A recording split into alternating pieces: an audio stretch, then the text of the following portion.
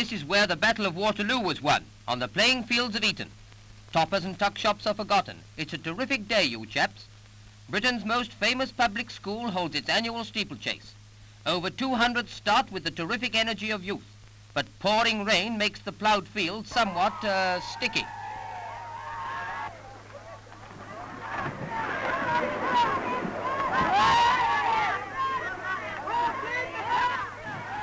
By the time the lads reach this 18 feet wide stream, the Beecher's brook of the race, they have to swim, wade or jump it. They find crowds of their pals egging them on with shrill cheering and schoolboy remarks.